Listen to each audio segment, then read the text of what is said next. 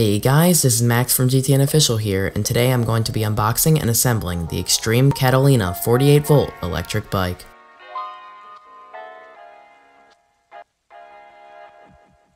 Without any further ado, let's get right into it with the unboxing.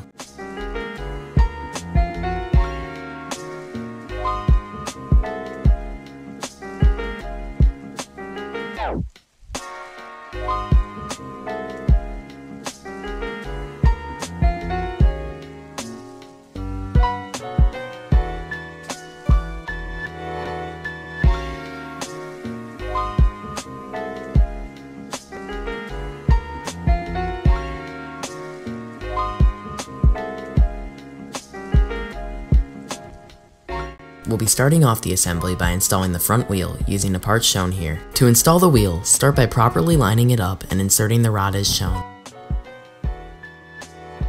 Make sure to put the spring on the opposite end of the rod. Then simply screw in and secure the rod using the included piece. Next, we're going to be installing the brake pads. Start by aligning the pads as demonstrated. After that, it's as simple as putting each of the corresponding screws in place and screwing them in as shown.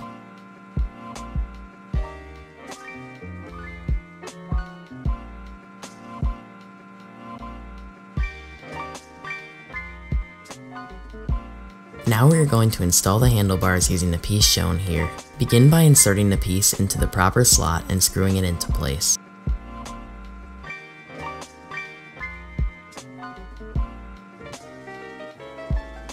After ensuring that it's secure, place the handlebars onto the groove shown here and screw them into place.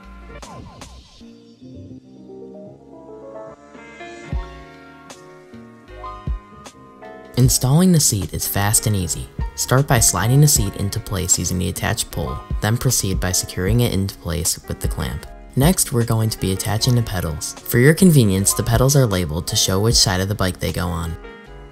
Installing them is as simple as screwing them into place on the correct side.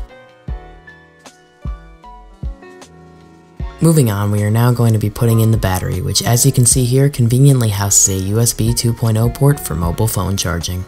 The battery is extremely easy to install, just slide it in and use the ignition keys to lock it into place. Then finish off the process by connecting the wires, which are color-coded for ease of use. Now we are going to be putting on the front fender. Start by inserting the fender through the back side of the wheel into place as demonstrated here. Then, using pliers to hold the part in place if possible, insert the corresponding screw into the slot on the bike and screw it into place.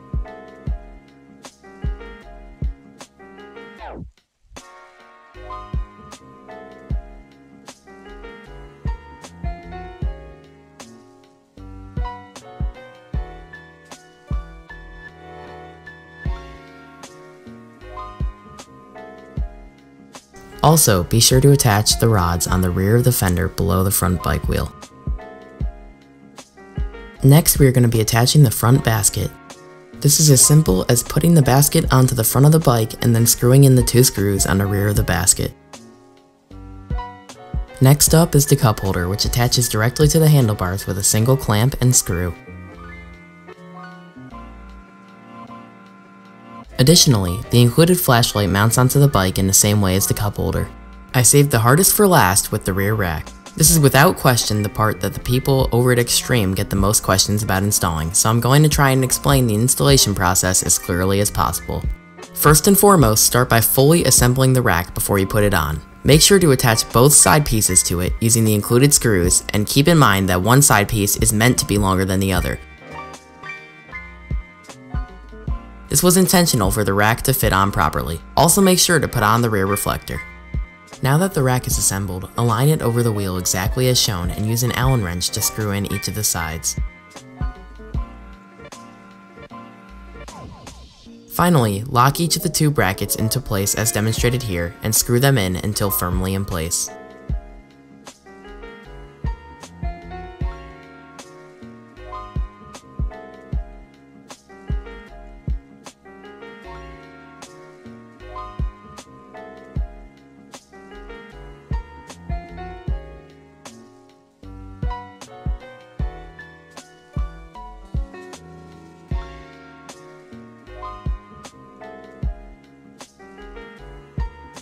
And that's it! If you have any questions, feel free to leave them in the comments below or reach out to X-Treme Scooters via the link in the description. With that said, I'd like to give a huge thank you to Gina and the people at X-Treme Scooters for sending me this review unit. Always remember to wear a helmet and ride responsibly.